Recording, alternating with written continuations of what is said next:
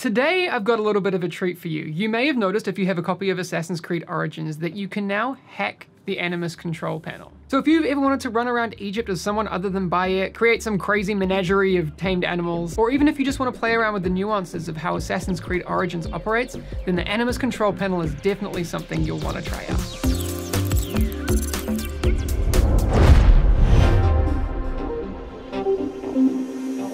Okay, so first things first. If you have a copy of Assassin's Creed Origins on Uplay, on PC, you'll be able to access the Animus Control Panel. But there are a few key things you need to know first.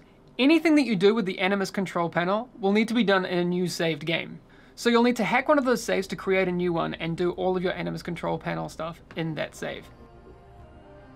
You'll want to head to where you found your save games before, hover over your existing save, and then duplicate that by hacking the Animus. Once you've done that, all you need to do is head into your new save game, hit Shift F2 to open the Uplay overlay, and then you will have access to the Animus Control Panel. The first thing you'll notice is that there are a bunch of different presets already. So we have Default, Hardcore Stealth, Mad World, God Mode, and all of those will change the variables that you see below.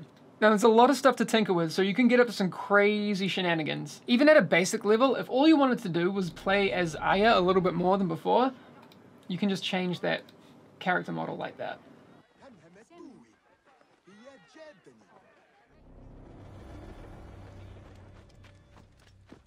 Or maybe you'd prefer to play as Hepzibah. Easy. All the variables are split up into different sections. You have your general hero controls, you have the way that your hero fights, but where it gets really interesting is being able to adjust the way that NPCs work. If you want to change the way that they detect you for a more stealthy feel, you can do that. If you want to make them attack faster, slower, do more damage, have different hitboxes, you can do all of that crazy stuff. This is really cool too. If you wanted everyone to hate you in the world, you could change everyone to think that you're an enemy. So you could really be as measured or as ridiculous as you want when you're playing around with the Animus Control Panel. One of the things that I would find really interesting is trying to make a more punishing combat system. Taking more damage, maybe doing more damage as well. So we could go in here and adjust the damage that we do to 200%. We could adjust the melee damage of enemies to 250. Apply it, restart the world, and then see how it feels. And we can tweak it. I mean, if you're an aspiring game designer, playing around with a lot of these things will start to give you a bit of an idea of how balance changes can make a huge impact in the game. Now you can get up to all sorts of crazy stuff with this. By adjusting the amount of animals that you contain, you could create a hippo army, or maybe if you're like me, you just want to wander around the wilderness with a bunch of cats. That's cool too. Also, one of the cool things that you can do is once you've found something that you like, you can go into the Animus Control Panel and change the name of it so you can save it out. So let's call this one NGON Souls. You could also add a description if you want.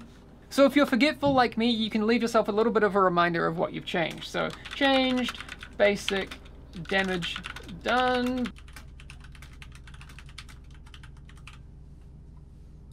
I mean, I don't know about you, but I think this is pretty damn cool. And I don't think we can end this video without giving a huge shout out to the teams at Ubisoft Montreal, Kiev, and here on the Uplay team for collaborating on this awesome feature. And if there's one thing that I've learned about devs, I mean one thing at all, it's that they want to see all the crazy stuff you're getting up to with what they've made. So if you use one of the presets that they've laid out, or you create your own crazy one and these awesome moments happen, whether they be entertaining, hilarious, or challenging, do let us know in the comments below, or send us a tweet or a link to a YouTube video so we can see the madness that you're getting up to.